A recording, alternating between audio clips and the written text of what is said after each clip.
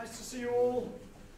You're part of you're obviously the non-fictional part of the 100 people who've registered for this particular event, so it's very nice to see you. I'm just going to do the domestics first of all and outline how this event is going to run. Our two stars are going to kick it off with a presentation of this volume here, and it's a very special volume which I'll tell you about in a minute. And we will then have a couple of discussants of people who've been involved in the book, and we will then have some Q&A. That may take us, I guess, to 6:30, perhaps even 7:15. We will then invite you to come upstairs and have a drink, something to eat, continue the conversation over some refreshments. If you hear a fire alarm, then it's real, and there's an exit there, and there's an exit out at the front there. I think that's probably all I need to tell you. So I'm going to kick off then with the substantive part of the evening and introduce our two speakers. It's a very, very special evening for me. I'm the director of the Institute for Sustainable Resources, Paul Eakins, and our two speakers tonight were two of our first PhD students. We were set up in 2011. And they joined us in 2012 and graduated, because they're so brilliant, all too quickly. And Florian, who's one of the speakers and one of the co-editors of this book, and indeed one of the main authors, went off to the OECD, where he's now part of the Young Professionals program, working on green growth strategy and environmental accounting. He also has an honorary lectureship here, and we're very happy to see him back here every now and again. The second of our two alumni, two first alumni, is John Rentschler, and he's sitting over there. He left UCL to go off and become an economist at the World Bank, where he's working at the intersection of climate change and sustainable resilient development. So exactly the kind of thing that I would have hoped graduates of UCL from this particular institute would go off and do, if they're not going to stay here, and obviously we'd be very happy to stay here too. He also has a number of other affiliations, visiting fellow at the Payne Institute for Earth Resources in Colorado among them, and he's worked as a consultant to the European Bank for Reconstruction and Development, which is a significant part of the story, because this book is, at least in part, an outcome of a consultancy they did at EBRD while they were doing their PhDs. So getting a PhD was not enough for them. While they were here, they went off and did this consultancy, and out of that consultancy has come this book, because their actual PhD topics were slightly different. That's probably enough. It's an enormous pleasure to see you both back here again. I'm much looking forward to what it is you have to say. Florian and Jim, very welcome.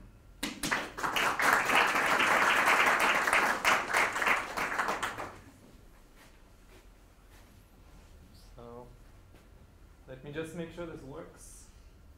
Perfect. So, Paul, thank you very much for this excessively kind introduction. We're both of us, I speak on behalf of both of us, so I say we are very glad to be back here, to be presenting this work that we did while we were here at UCL.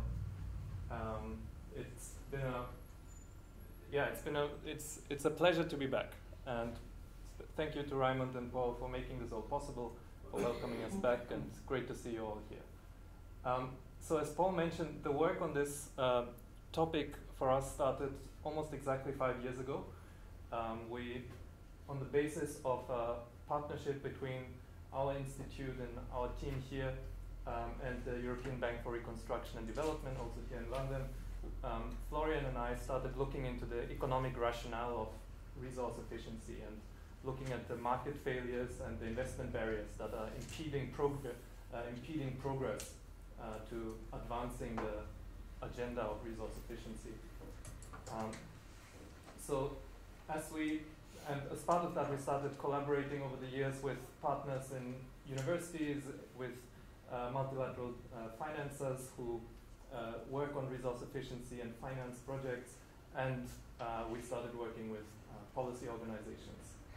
And as we went on, we realized that the story that we were converging towards was resulting in a bigger picture that we couldn't really find much in the literature on.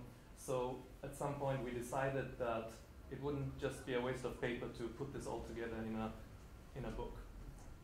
So in addition to the 8 chapters that Florian and I wrote ourselves, we were fortunate enough to have a range of excellent contributors from the Institute, but also from practitioners, so investors, the European Bank for Reconstruction and Development, and the European Investment Bank, as well as the European Commission, who all added their perspective on the practical implementation side of investing in resource efficiency. And Florian will tell you a bit more about the main messages of this book, but before we get to that, I would like to take a step back and talk a bit about why are we actually talking about this topic, why does it matter? So a part of the answer to that question we can find here in the Democratic Republic of the Congo. It's one of the poorest countries in the world, one of the most politically fragile countries. If you Google the news items just for last week that came out of DRC, it's Islamist insurgencies, it's an outbreak of Ebola in some parts of the country, it's violent street protests in the run-up to the general election in a few weeks, and all of this in a country that has not seen a peaceful transition of power since its independence in 1960. Why am I telling you all of this? Well, DRC also happens to be the world's largest exporter of cobalt. Over 2/3 of the world's supply come from the DRC, and cobalt is a crucial ingredient to producing rechargeable batteries. So in all of your mobile phones, increasingly in electric vehicles, and so on, you will find cobalt possibly from the DRC. So the political uncertainty that you have here is at the same time supply uncertainty for the Apples and the Teslas and all of us around the world. Now, all of this is just to illustrate that natural resources, they are at the intersection of uncertain supply, rising demand, and all of that we can see reflected here in the price of metals, for instance. So we see increasing volatility, we see increasing prices. This is partly driven also by increasing financialization of commodity markets that allow very easy trading, even by those who don't necessarily need the materials themselves. Now, resource efficiency comes in because it is a hedge against all of these challenges. The less we are dependent on these resources, the less exposed we are to, for instance, volatile prices. Now, the Sustainable Development Goals, most of you will know about all of these. I don't want to go into detail about all of them, but the goal number 12 recognizes the importance of resource efficiency and circular economy. It's about responsible consumption and production, and it has very vague goals, but it emphasizes the importance of resource efficiency and circular economy. However, what I would like to point out, much more than that resource efficiency is reflected in these goals, is what we see in all the other SDGs. Let's take 2 examples. Affordable clean energy. This goal calls for massive expansion of electrification, especially through renewable energies. So these are the sub-targets under the SDG 7. Then under industry, innovation and infrastructure, the SDGs call for a massive expansion of infrastructure provision, but also the industrial production of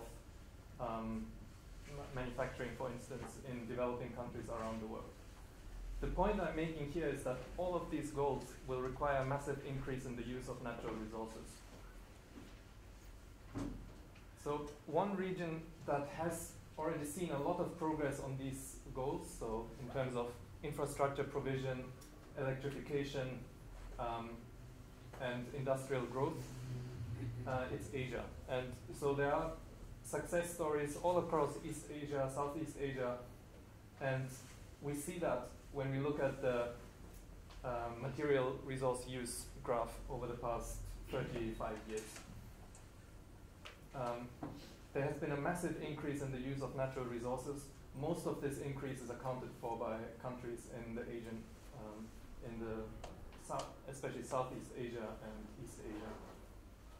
Now, what the SDGs are calling for is essentially same kind of development success stories in Africa and countries all across these regions. Now, it doesn't take much to imagine what this graph would look like in 15 years if you continue development with the same hunger for resources as it has happened in Asia. What the resource efficiency goal in the SDGs really calls for is to have that same kind of development success story with lower dependence on material resources. What we need for that is increased efficiency, and we cannot achieve that if we continue to have the same kind of efficiency gaps that we're observing today. So this is just an example comparing the steel industry in Russia and the EU. To produce 1 ton of steel, Russian steel companies use three times more energy, almost 4 times more sand, and 160 times more water than the average European steel company. So if we continue to have these efficiency gaps, as we call it here, we will not be able to have sustainable growth in many developing countries, because simply the hunger for resources will be too large. So what we asked in this context is, what does it take to close this efficiency gap? Who are the main actors? What are the main barriers to doing so? And what are the approaches and methodologies, policy approaches that we need to take in order to make sure that this efficiency gap is closed and we make progress along this SDG 7, or the resource efficiency agenda. So this is where our book comes in, and Florian will now take us through the main messages. Yes, thank you very much, June, and also thank you, Paul, of course, for the introduction. It's great to be back here. So against this, backdrop of what June described as like the challenges I had, essentially, yes, we asked the questions what resource efficiency can deliver, what it cannot deliver, and what the role of investments can play in this. So just to run you through the book and the structure of the book, it's essentially structured in 4 thematic pillars. The first one is about background and concepts, and this is about concepts, definitions, and trends. Stein, who's in the audience, also wrote a chapter in this thematic pillar. And essentially the outcome of this is that, progress is insufficient, right? I mean, this is exactly what June already described. The second thematic pillar is about methodologies and evidence. And here it's really a vast source of barriers to resource efficiency investments, also a cost-benefit framework that really stresses that the cost of inaction is very important to take into consideration. Then there's some empirical evidence also on that the benefits of resource efficiency are heterogeneously distributed across countries and firms. And there's also something Raimund will talk about later on transformations and disruptive changes. The third thematic pillar is about case studies and practitioners' insights. So each of these, you might have figured already, like each of these rectangles represents 1 chapter. So, and here really it's about the experience that the European Investment Bank, but also European Bank for Reconstruction and Development brings in. And also something about the EU resource efficiency and circular economy agenda. And here it's really the importance that comes out of here is that these projects need to be or become commercially viable. And that's a very important finding here, and it also showcases that this is possible, at least for some investment projects. The fourth thematic pillar is about policy implications and conclusions, and Paul will also say something about this. And this is really about the importance of what policy can provide within this topic, and that policy can play a crucial role in bringing about this resource transition. So the move towards a more resource-efficient circular economy. So this is just to give you, some idea of how the book is being structured, but there are essentially three main messages that I would like to talk you through now. The first key message is that increasing resource efficiency requires action on the ground. So the current narrative, how this topic is being portrayed at the moment, is that resource efficiency provides or promises economic, environmental, and strategic benefits, exactly responding to the challenges that June described. And in order to implement these, there are high-level national and international strategies, among them the SDGs already mentioned. You also have on the EU basis the resource efficiency and circular economy agenda, but you also have it on a national basis, of course. And they do provide an important, especially also monitoring framework for the resource transition, but they are quite high level, right? And there seems to be a mismatch between these high-level approaches, but in the end it really comes down to decentralized decision-making by firms and individuals to implement it. And this is really, there seems to be a gap between these two. And so what we propose is to, first of all, be practical, but the second is to create feedback loops so that these high-level agenda are basically broken down to what does that mean for a specific country, for a specific sector, or even for specific firms, to understand what is possible on the ground to be implemented at the moment, what is possible in the future. And then basically create this link of feeding back this information to the high-level policies to make them more realistic, and also to have a more bottom-up approach in this. So this is basically this feedback loop that is currently lacking. There are a few ideas of how you can do that. There are also a few different agendas. The SDG agenda, the IPCC agenda has some ideas to start with, but this is essentially lacking at the moment. The key message number 2 is that significant investment barriers exist and impede progress.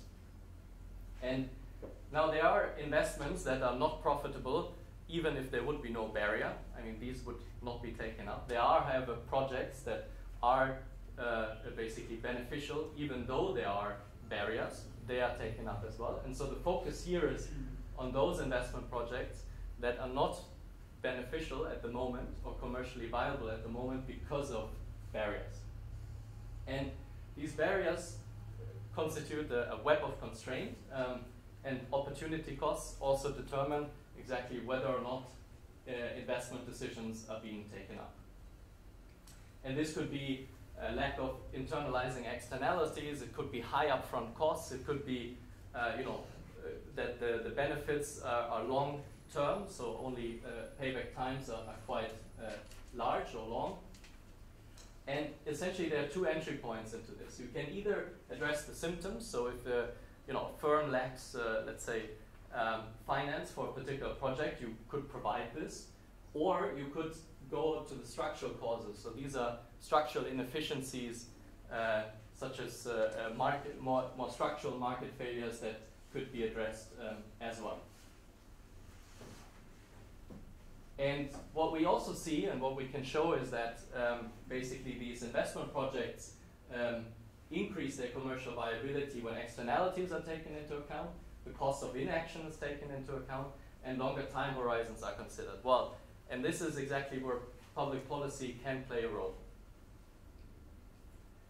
Then also some hands-on experience shows us that the importance of commercial viability, of course, in attracting private finance, which is required to bring about these changes that June also described, and to achieve progress at scale. And this is really the part, right? Like for individual projects, you might be able to do it, but you have to do it on a large scale, and this is crucial. And then there's also the role of public-private risk sharing, of course, and there you really struck a balance between taking over risks from a public side, because taking up too many risks is also not what you want to do, especially if the benefits are privatized, but you kind of take up the risk yourself as a public entity. But at the same time, it can incentivize investments. And there are also some new ways for financing circular business models that can play a key role here. And then the third key message is that the resource transition requires carefully designed policy packages.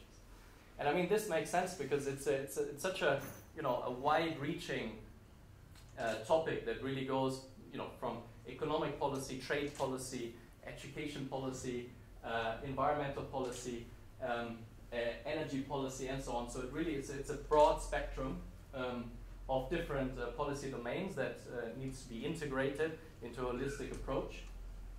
And that means also mainstreaming, of course, the investment part of the Sustainable Development Agenda and vice versa. And this is really key here, and this would be really interesting also to discuss with you tonight, is that basically the current narrative, as I described previously, is about a win-win situation, right? So resource efficiency is great, but what does it mean becoming resource efficient? And this is a transition, and this is why we talk about a resource transition. And within that transition, as in every transition, there are adjustment costs, right? There are structural changes within our economies. And those adjustments can create winners and losers. And it's very important to underpin these policy packages by a social dimension. Because frankly speaking, we cannot tell people that everything is going to be all right when in the end they might lose their job and then they turn against the very institutions that propagated this. So we can draw lessons from those adjustments that worked well and those that didn't work well, and learn from those that didn't work well, that can help mitigate the socio-economic implications, and also to support local economies, countries, regions, skill sets. We're talking here about these items, also through resource efficiency and circular economy activities. And this is important because this is, in a way, how we can sustain public support for these policies. So the book, of course, there's a lot more detail in the book, and it tries to answer several questions, and we believe it does. But at the same time, it also raises a lot of new questions. And so this institute here, but also the audience here is quite well suited to think about them and ideally close these gaps as well. So what would be important to better understand is really that empirical research takes into consideration these socioeconomic implications. So we need to much better identify those countries, sectors, regions, firms, and skill sets that might be negatively affected by this transition. We also need to much better understand how we design policies that take into consideration trade-offs. And just to name two, one trade-off being the competitiveness side of things. The other one is also, of course, the climate goals. What we also need to better understand is how we can create this enabling environment for investments, especially long-term and high-risk investments in these disruptive eco-innovations. And this is really crucial because innovation is already tricky and it needs a lot of things to come together. Eco-innovations, so taking the environmental side additionally into account, creates an even bigger challenge. And also how we can, from a political economy side, build international support for carbon prices, landfill taxation. I mean, in the UK, that's a good example, of course, but on an international basis. And this goes also back, of course, to the competitiveness issue I talked in previously. So there's a lot more, of course, in the book, so just buy it, of course. This is a nice propaganda way of incentivizing you to get it. We are very much looking forward to the discussion with you. Yes, again, thanks for providing us this opportunity to come back here. There will also be a few interventions now coming up, so before the discussion, we are very much looking forward to that. Thank you.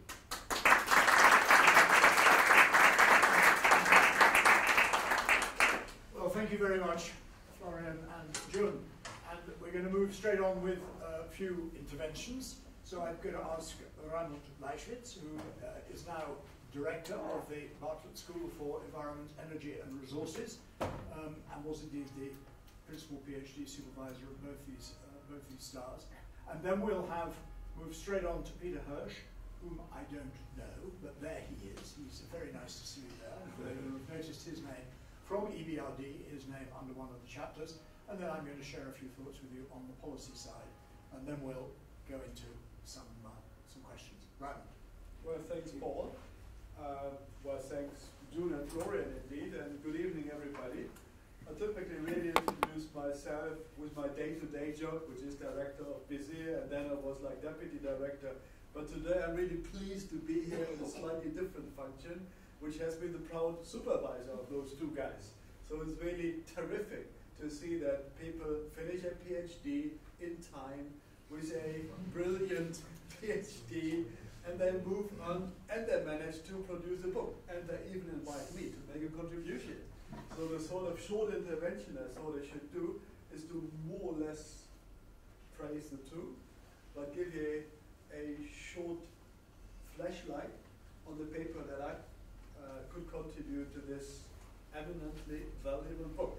So we started listening to June and Florian, and maybe some of you got the idea that there is something to earn, to pick up as a bill on the sidewalk as the resource efficiency gain. And you will probably think that it might have been overlooked in the past, so we scratch a bit here and there and bring our smart engineers into a company, and then hopefully we will see some 5, 10, 15% efficiency gains in the short run. But then, what happens afterwards? Is there a long-term prospect for resource efficiency that might reach beyond the year 2030, when the SDGs ought to be delivered? Is there something in it for countries that currently make a living out of exporting commodities rather than being smart in using those resources? Is it a win for the OECD countries, as in a way evidenced by this slightly suspicious quote, but nothing or not that much for the developing countries eventually? And my statement is no. It's slightly better. And the 2 points I'm making in the contribution are related to what is called the saturation effect, and the other one is related to the resource nexus. And those are related to like short and long-term strategy on resource productivity. So saturation effect, what is it? When we look at resource efficiency data and time series, we quite often have a time series from 1990 onwards. And when we think back, that probably a number of countries have actually done resource efficiency before, but there's a lack of data. And indeed the point to make here is that most people, most countries set up a physical infrastructure. You look around in the UK, this has happened, well, 100, 150 years ago, and it was more or less ending around the Second World War here. And that's the development story of most industrialized nations. So countries go through what has been labeled as a material environmental Kastner's curve over the decades of their development. And when you do the data analytics, and we are more or less quoting from the paper that in the meantime has been published in Global Environmental Change here. So we look at the per capita consumption not production, of key materials. We realize that yes, there is this inverted U-shaped curve for in particular steel, but also for cement, for copper, a little less so for aluminium. And the implication is striking. When we look at China in particular, China is more or less at the top of the expected demand for a number of key materials.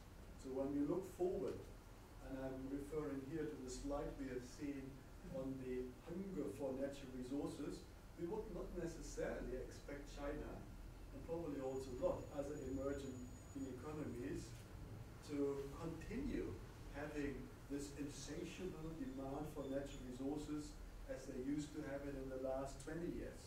So this then gives a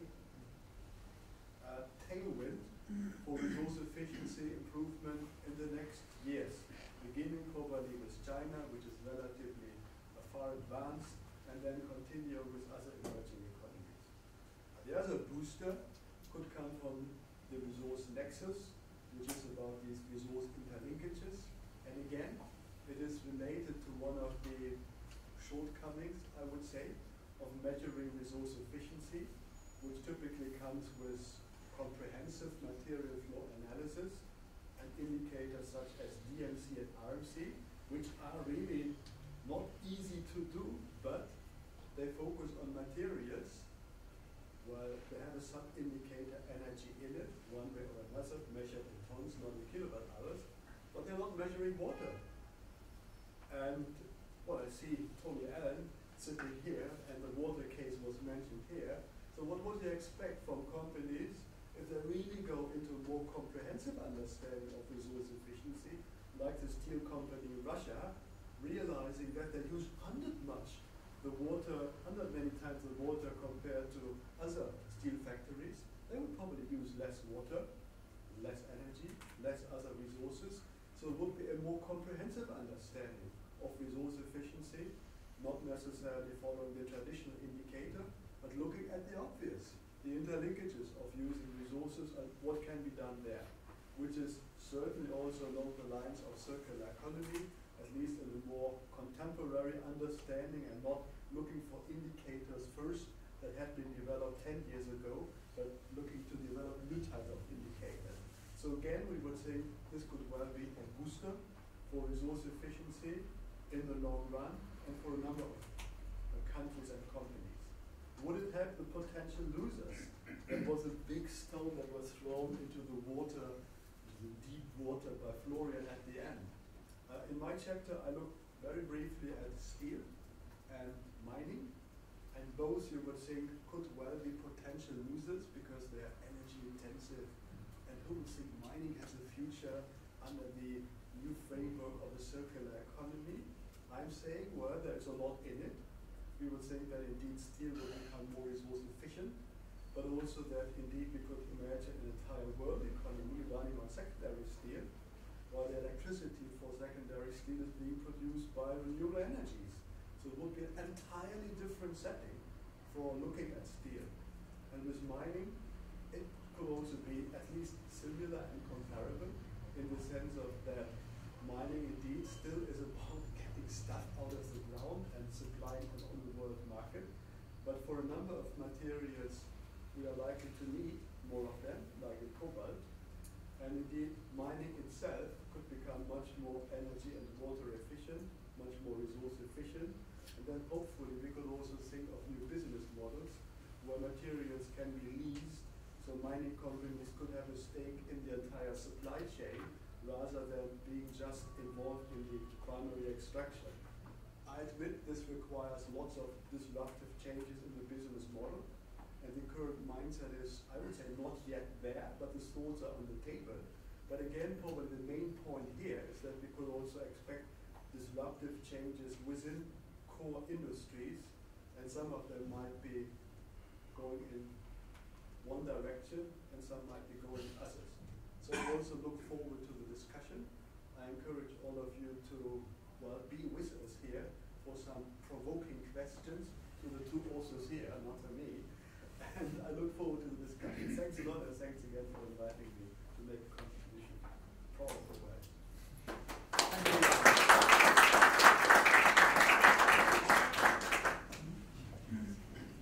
Would it be possible to use the whiteboard? Is there a marker for it? Let's see. It is.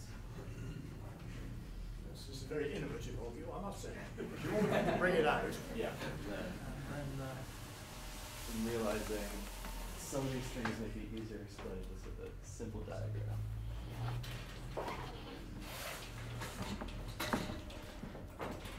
All right, that was elegant.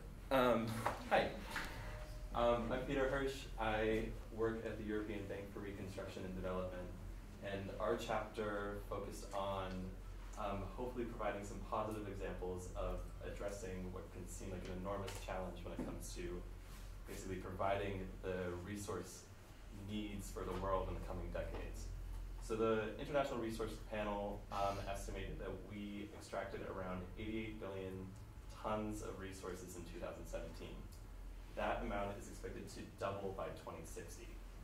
So in order to get there, obviously a huge amount of investment is going to be necessary to both meet global population demand and also an increase in global wealth that will be driving this demand for material consumption. So rather than start to freak out about necessarily how we're going to achieve this, we were hoping to provide some concrete examples, at least from our experience working in our region, being Eastern Europe, Central Asia, and Northern Africa, of how emerging economies and businesses, and mostly in the private sector, is able to start addressing some of their resource efficiency problems at a much more local and individual scale.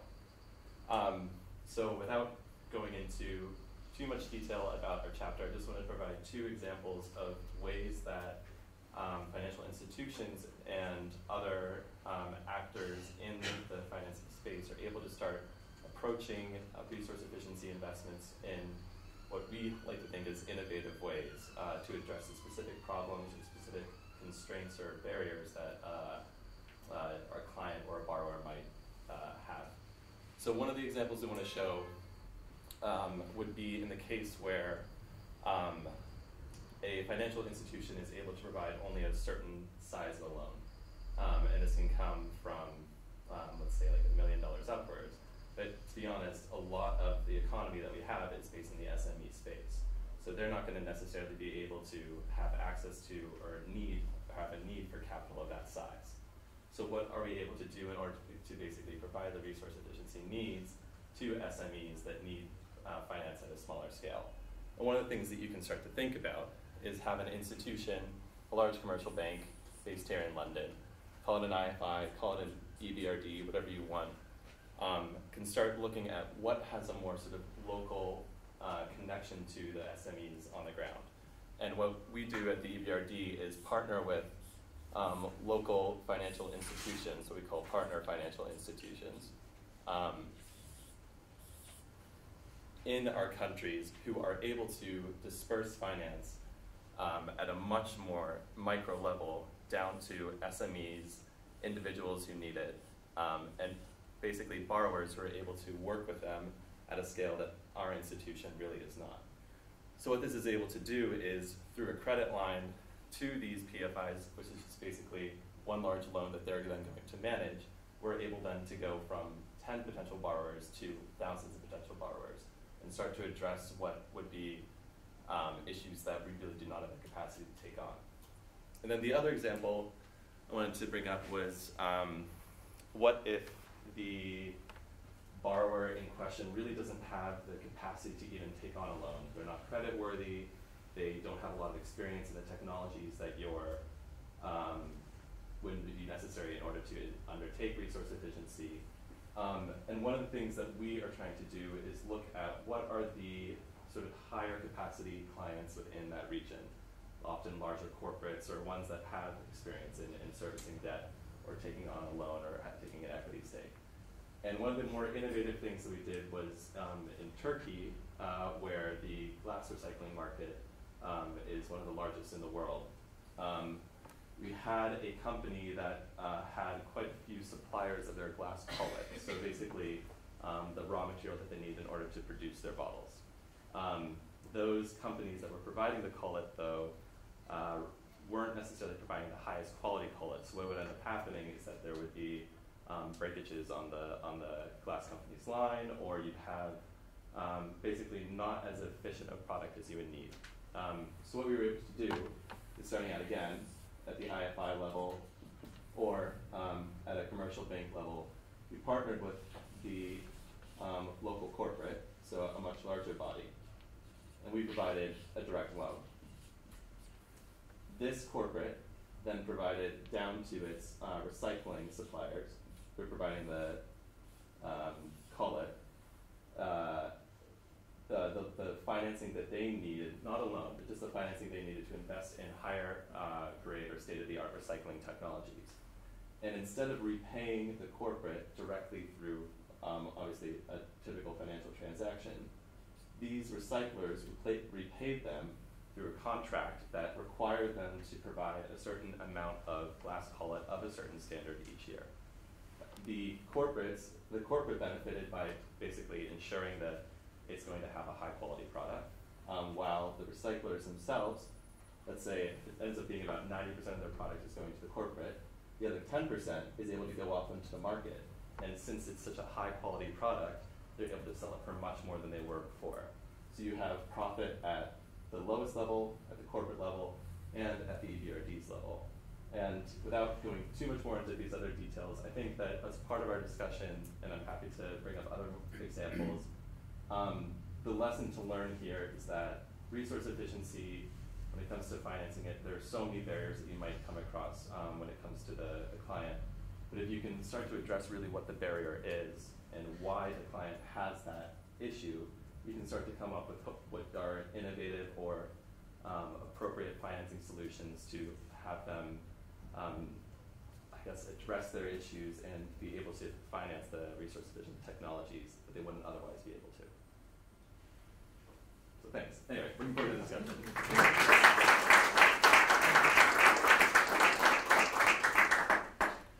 I'm just going to flip back a couple of slides, so I'm going to get this thing out of the way. That's all right.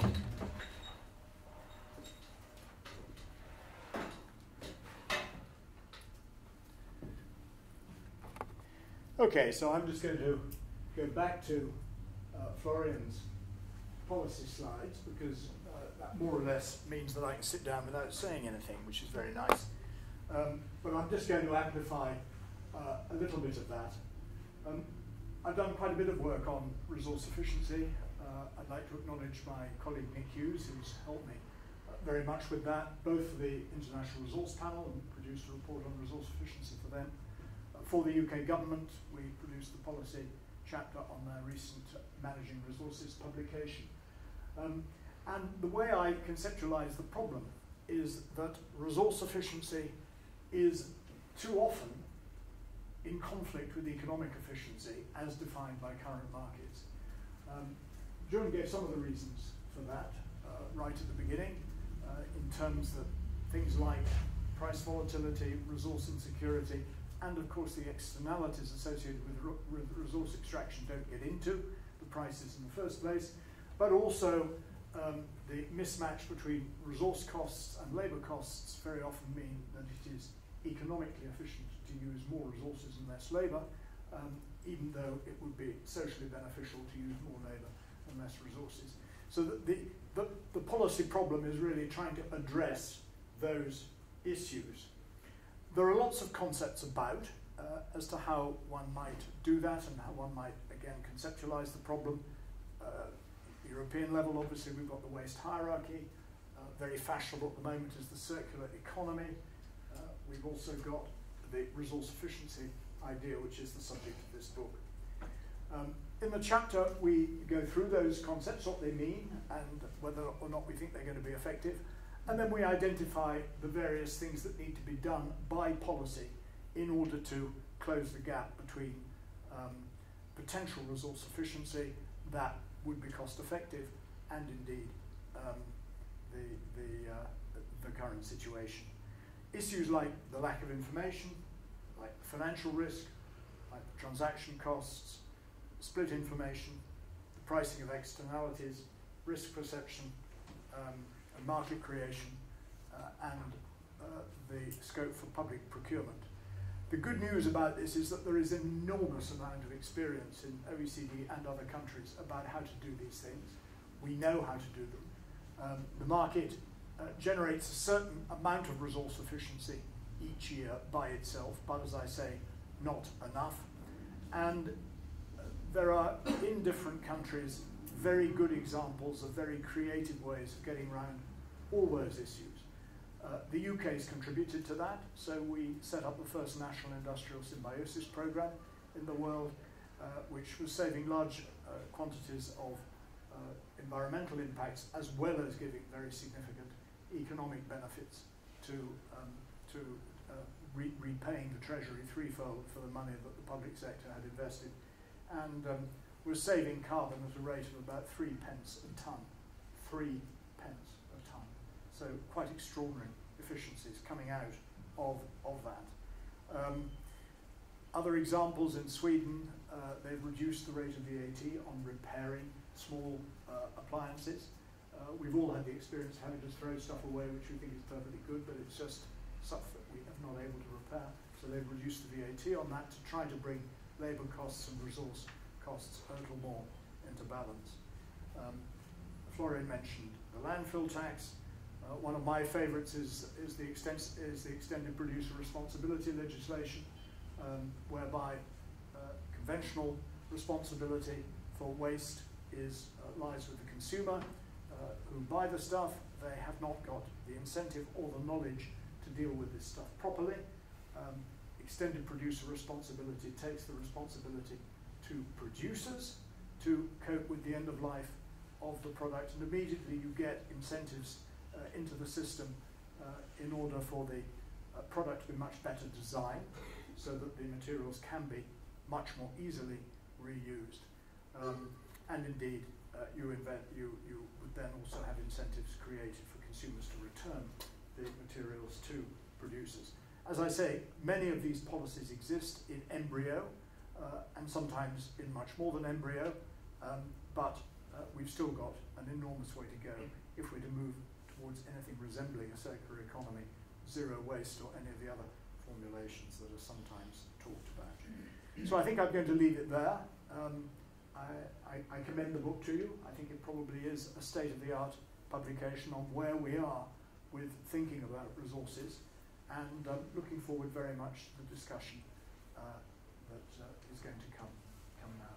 So let's have some questions, please, or some comments if you feel you'd like to contribute something. Please. If you'd like to introduce yourself, and then we'll know who we are. Andrew Ross from Global Garden. There hasn't been a mention of the role of cities in this. They are the fulcrum of development globally. More than 50% of the world's population is in cities. And at the same time, the green bond market is desperate to find projects that provide a scale of investable propositions such as cities can generate. That isn't my question. The question revolves around water, that has been mentioned, which is of course absolutely fundamental to the entire industrial enterprise and to life on Earth. And the mispricing of water is the real problem. Is there a way in your thinking that you can see how to reprice water to enable a better distribution of green bond financing through cities?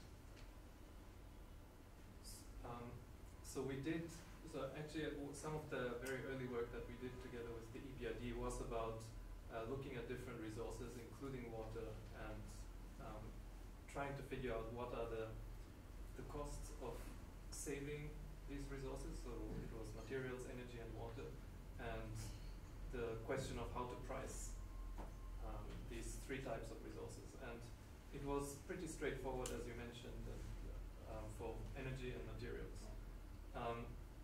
Water was the big challenge, and you rightfully point that out. So we worked on various projects trying to price and measure the cost of water or the benefit of saving water. And what we found was, first of all, it's completely overused, especially in those places where it's not priced. And the places where water is priced tend to be the places that are very water scarce.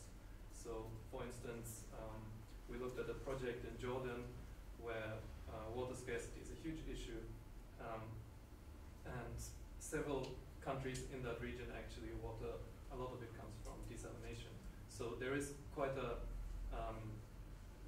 concrete cost associated with desalination. It gets much more difficult when you start talking about naturally groundwater or other surface water sources. And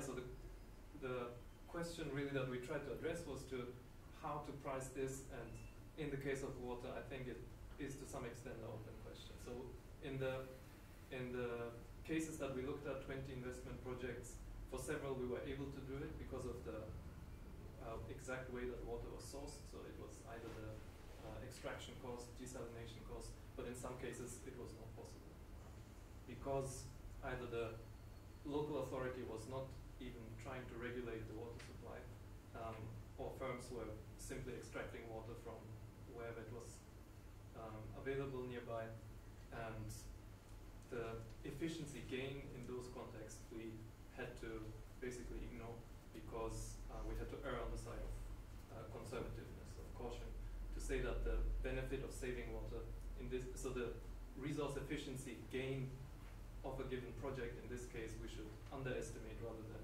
trying to put a very rough number on the water savings and running the risk of overestimating it. But my question is, there's a great opportunity for municipal green bonds. Can you expand a bit on what would that look like? A city bond that then all the corporates who depend on the water would invest in under the Financial Stability Board Task Force on Climate-Related Disclosure, where they have to disclose their vulnerability to climate change to their investors, and thereby they could be investing directly in a municipal bond that is conserving the very asset on which they fundamentally depend. So, yes, of course, and so we have, but so one point out that we encounter with these policy issues over and over is simply the political. So there's the economic optimality and feasibility versus the political feasibility, and that's the trade-off that we encounter with all the projects we look at. It's the money that talks. Well, sorry, it's not only the financing. I think when we look at where the water scarce areas are as well, and in terms of which of those areas would be even able to issue a municipal bond, the one that immediately comes to mind would be cities in South Africa. When it comes to cities in Northern Africa, having the capacity to issue, track, and appropriately assess a green bond, especially when it comes to the environmental reporting needs that come with that type of instrument, aren't really in place. So I think the situation that you presented would be, I guess, the most advanced option, and certainly something that could become a model for other cities to pursue. But in terms of capacity at the moment, to even get to a bond issuance, let alone a green bond issuance, is something that we work on in general within our debt markets, within at least the EBRD region, which has quite a few water scarce countries. Good, thank you very much, Peter. Good idea, Andrew, but not feasible everywhere. Seems to be the answer to that. Gentleman at the back. Leo DuBois, renewable energy consultant. The Energy Transition Commission, which is a group of business leaders led by Adair Turner, has just produced a report on the decarbonisation of hard-to-treat areas like steel, concrete, and heavy transport. And they come to the conclusion that these areas, all of them, not just those, could be decarbonised at relatively low cost. So they're talking about less than 0.5% of GDP by 2050. And Raymond was talking earlier about cobalt, which is, of course, central for batteries, for electric cars. And the Transition Commission talk about an enormous new investment which is necessary in electrification. So there's going to be a vast new energy network involved, and that will, of course, involve enormous amounts of new cars and all the rest of it. There seems to be a policy space missing at the moment for an equivalent commission for resources, so business gets its head around these things, which is far from an academic issue. Do you want to comment on that? Sounds great, yes. Certainly, I mean, there's a lot being done on the energy side, and I mean, it's also, frankly speaking, just we have better data, and it has been longer around, and it has seen much more attention compared to much more resources. But as Ryan exactly pointed out, I mean, they're all interrelated. there is a lot of international work. I mean, the International Resource Panel, of course, is an important player. The Alan MacArthur Foundation, of course, brought the whole issue of circular economy very well to the table for firms and so on. But OECD does, of course, a lot of work on this. But generally speaking, yes, I agree with you that there needs to be much more being done in terms of understanding exactly these type of transitions. So the issues that I described as well, that they're not just about commercial viability, but there's environmental issues and social issues as well involved. So yeah, I think the issue is that there are lots of bits and pieces, but they're not being put together to the extent possible, and that people have to become more aware that it's not just energy, right? That we're here talking about much more resources than just energy. Energy being important, I'm not trying to question that, but I think a more holistic approach is needed, yes. Raymond, you look as if you want to make a contribution. I could just quickly add to this fascinating discussion. We often look at energy-intensive companies, and indeed, when we take a closer look, we realize that indeed their competitiveness pressure in the past has already been relatively high, meaning they can credibly argue that they work more or less already close to the efficiency frontier.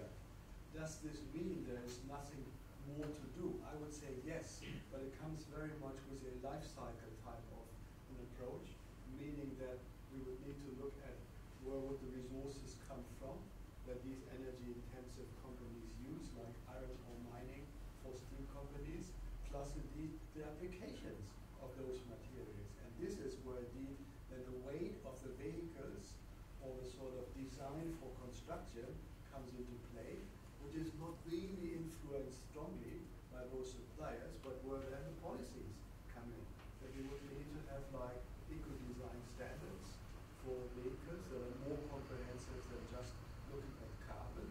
They would need to include resource efficiency, circular economy principles, true eco-design in a way, plus indeed then the whole life cycle of reusing the material and all this stuff.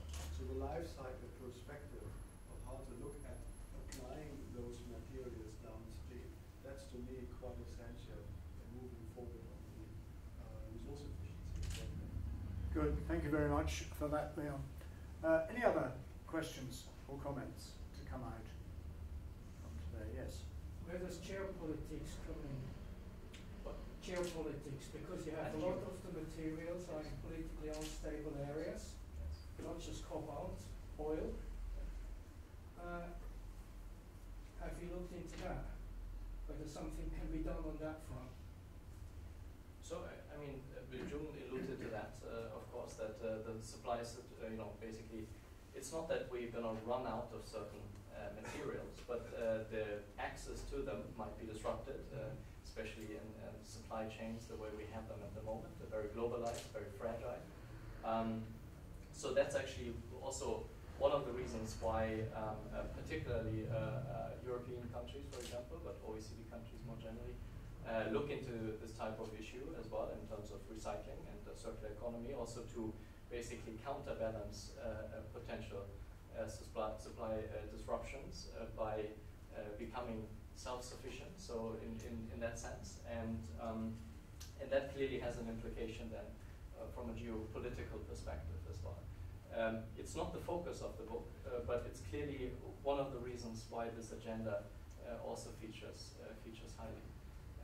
And that, of course, has a lot of additional downstream implications as well, clearly, yes. It just seems to be that new technology, or the newest and most advanced technologies, seem to demand materials which are in politically unstable areas.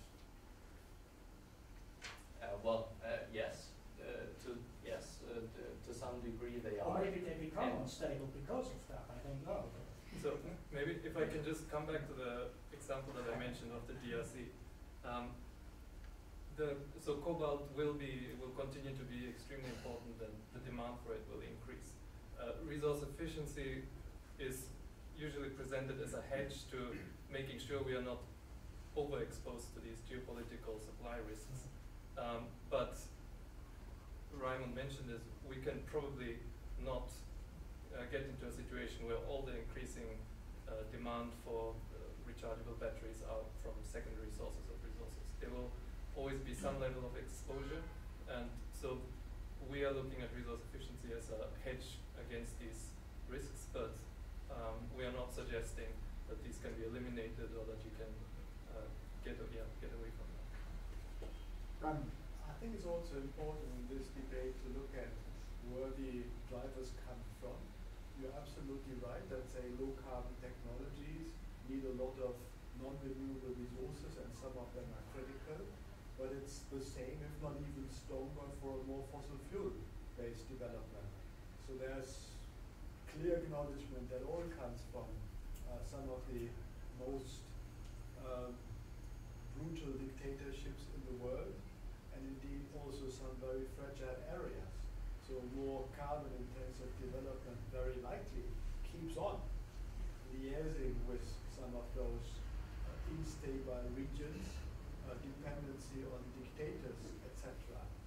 And what I find important is that some of the countries that now start developing their own agenda for extraction, looking towards Central Asia, they really have a number of options in that they could start exploiting fossil fuels or mining or both. And probably in the long run they would be slightly better off if they took advantages of mining critical materials that might go into those developments rather than fossil fuel alone, and indeed do it in a way with like renewable energies applied that they would become more diversified and more stable. But I admit this is a bit like a development pathway type of analysis that still requires further thoughts. I just wanted to make the point that the fragility is indeed not mainly driven by demand from low carbon technology or resource efficiency, but also from a very, very traditional type of development. And it's also not inevitable in the sense, and I'll give a little plug to an upcoming report from the International Resource Panel, which I'm one of the authors of, on resource governance. So the way in which we mine is subject in many countries to very considerable controls and governance issues. And there is a very active agenda right across the world, whether we're talking about diamonds or whether we're talking about cobalt, whether we're talking about conflict minerals of other kinds, actually to put in place governance mechanisms that will ensure that these materials are extracted in a more socially and environmentally beneficial way, in ways that will strengthen the governance of the countries in which they're there, rather than serve to undermine them. And so that's a very important part of the agenda which relates to some of this. Well, when you look at the big mining companies, they have, of course, huge political power, and they're mostly Western. So, I mean, there is probably some way to make progress. Well, and indeed a lot of progress has been made. If you look at the ICMM, there's a lot of progress there. Any more questions that people want to ask? Because otherwise we're going to bring it to a close. Paul, could you just expand on that? Because you just hit on the very point. What? This mapping of the resource deficit across the planet exactly correlates with the political deficiencies, whether it's from China to Brazil. You can map it absolutely directly. So the political problem is at the heart of this, isn't it? Well, politics tends to be at the heart of practically everything. Well, what's your solution then? Well, the solution is to strengthen governance. How do you do that? Well, bodies like the World Bank have very, very strong governance development programs. You increase the capability in the countries, you try to support more democratic processes as opposed to less democratic processes, you make aid contingent on the observance of basic human rights and all that kind of stuff. No one's saying it's easy, and we can only look at the world and know that it's very difficult. But nevertheless, in some places, at some points in time, there is progress, and it's definitely worth trying. I'm going to take one more question there, and then we're going to wrap up. Thanks. Segarons and Newbie at ISR. My question is around kind of circular economy, and the front-end resource efficiency seems to be, a lot of the gains mentioned, seems to be already done. If you're carpet manufacturing, you want to reduce the amount of water, it makes sense to customers. But there's not much economic incentive to go and then collect those carpets that you put into the marketplace and revalorize them, right? So are there any realistic policy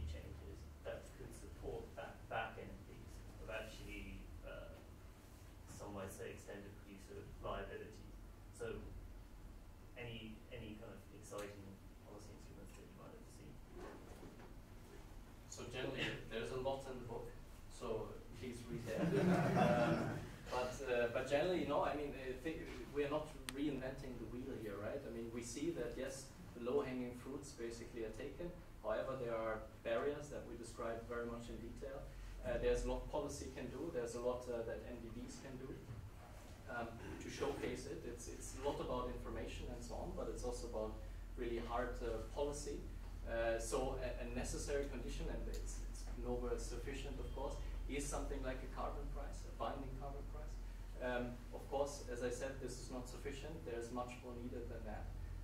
But importantly as well is that in all these developments, you clearly have a certain path dependency. So what you invest now and what you do now has implications later on, right? So and I mean, Paul, actually, this is a paper that you were involved in quite a bit, is how much investments in infrastructure is being done at the moment and what that means in the future. So I think it's not a silver bullet in terms of policies, what can be done, but it's really these policy mixes that have to take into account all these considerations that we try to map. So I think, yeah, if you want to. And I would like to come back to the first part of your question and challenge you a bit on that. Because you said the front-end efficiency gains have all been reaped, and it's all a question of the looping it back in. You said it stronger than I did, but okay. So, I showed you the case of Russia, and what we see is that there are so many opportunities to invest in resource efficiency, and it would make perfect commercial sense. However, we simply do not see it happening. So we still see these efficiency gaps, especially in middle and low-income countries. So what we looked at is really how do you make sure we get over these barriers in order to make sure that these theoretically, apparently commercially viable resource efficiency investments actually get done. Because in so many cases they don't get done. And in the case of energy efficiency, that has been looked at extensively. So why do firms not change their light bulbs to LED when it's apparently so much cheaper? It's not happening. So what are the barriers? And that's really a whole space that hadn't really been looked at in the wider material and resource efficiencies question. So it's all in the book. It's all. Well, that's a very good place to finish. Read the book. I was expecting some kind of, because two commercially minded young men here, expecting some kind of message of that kind. Yeah, I mean, quite apart from, I think it's a useful, very useful contribution to the area, and huge congratulations to you both for having produced that more or less at the same time as your PhDs, which in Jun's case at any rate was in a completely different area than the subject of this book. Thank you very much for coming and sharing your wisdom with us. We enjoyed it very much.